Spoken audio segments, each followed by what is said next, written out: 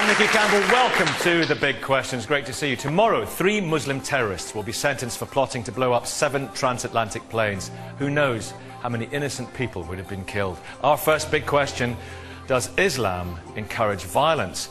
This MP says that Islamic extremism has a real problem with violent adherents. Christian groups think there's too much hanky-panky on our screens and it's corrupting young people. Our next big question, is there too much sex on TV? This Christian campaigner says it encourages casual sex amongst teenagers.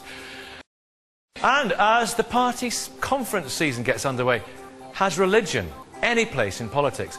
We're back at Ashton Park School in Bristol with a very lively and intelligent West Country audience waiting to play their part. And sitting on high this morning for you, we have got the Imam and member of the Muslim Council of Britain, Sheikh Ibrahim Mogra, Director of the Centre for Social Cohesion, Douglas Murray, and the novelist and religious commentator, Cristina, Odone.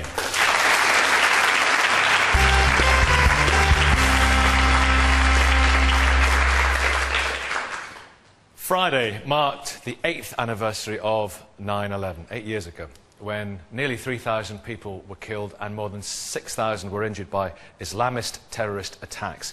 In the years since, we've had bombings in Bali, Madrid, London, Mumbai, to name just a few, and they've murdered over 2,000 more. Does Islam encourage violence? That is our first big question. Farouk, from the Bristol Muslim Cultural Society, we hear all the time that Islam is a religion of peace.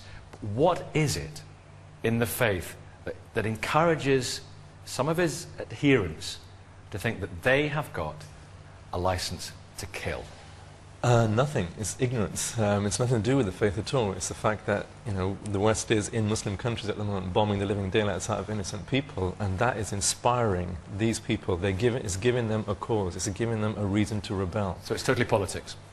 Much of it is to do with politics. That's where the trigger point, that's the crisis point. And if we continue to associate Islam and say Islam is a just cause here, Islam is a justifying factor, then we're way off the mark, and we're not be able to tackle the issue. But Farouk, haven't they got plenty to go on in the scriptures? I mean, it would be kind of difficult to launch a jihad for Jesus, wouldn't it, if you looked at the New Testament? But well, no, actually you can talk about the Christian army in Africa doing exactly the same thing. But that was maybe politics. Can I quote this? I will. So is this. Yeah, okay. But haven't they got some justification when they read things in the Quran which says, I will cast terror into the hearts of those who disbelieve, therefore strike off their heads and strike off every fingertip of them? I mean, it's not love thy neighbour, is it? No, I mean, that particular verse isn't, but that's not a general Islamic quote. That's a specific quote to a specific point in a specific time in a specific battle. Muslims were outcast, exiled, left their homes for 9 years, persecuted for 9 years, found sanctuary in a new homeland, were migrated, an exodus from Mecca,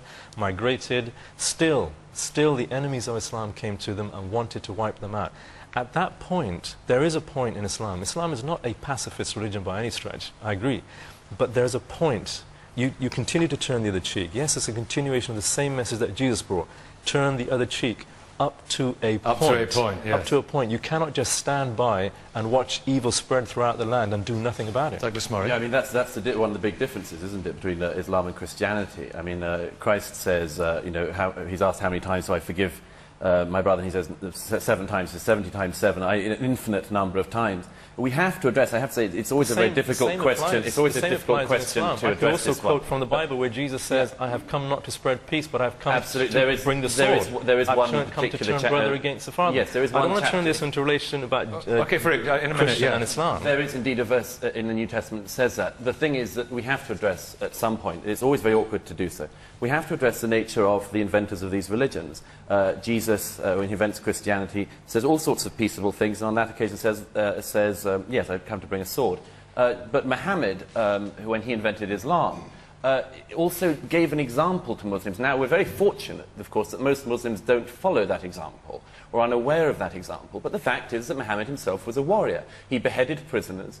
He himself was a very violent man. We can't... Now, I must say, and many people who are Muslims, and many of my Muslim friends and colleagues and so on, realize that, you know, Islam gives you, like all religions, a guide to life. but we cannot ignore the violence of Islam's tenets, of the faith itself. When Muhammad very early on in his career... I follow the example of the Prophet Muhammad, peace be upon him, myself, in a day-to-day life. I don't go around beheading people. No. I do that because the Prophet Muhammad, peace be upon him, acted in a certain way. I give charity, I give talk to my neighbours, I reach out my hand to the elderly, I reach out my hand to the poor. I'm not saying you don't, I'm just saying that what I'm saying is that we can recognise the good things within Islam, the peaceable things in Islam. We cannot pretend that the verses that are violent and the violent doings of Muhammad did not occur, because they did. John Azuma, you're a theologian. Yeah.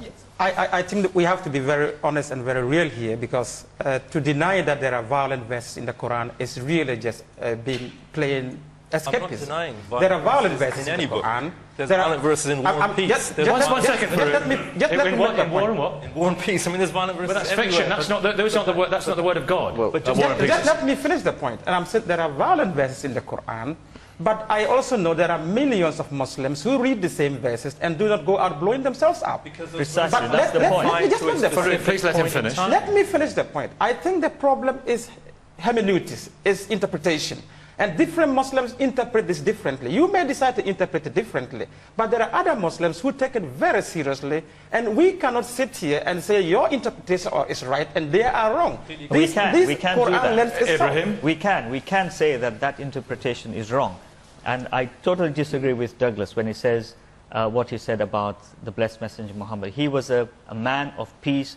1 billion people or more follow his example. We are what we are because of that. He fought a lot of battles, though, didn't he? Of course. Which leader of any community that is a growing community, that is a community under attack from time to time, will not have to resort to a military campaign? Why do we not look at the fact that the verses of the Quran, which are being misused by misguided Muslims, and we don't deny that, they are Muslims, just as they are. We've had Christian people, we've had Jewish people, we've had all kinds of people who have misused their scripture to justify something. We need to shift the discussion to say... Can I ask you one thing? What is... If I can just finish this point, Nikki. Is it really the religion, or is it the people who follow those religions who have political motives, or they have criminal intentions?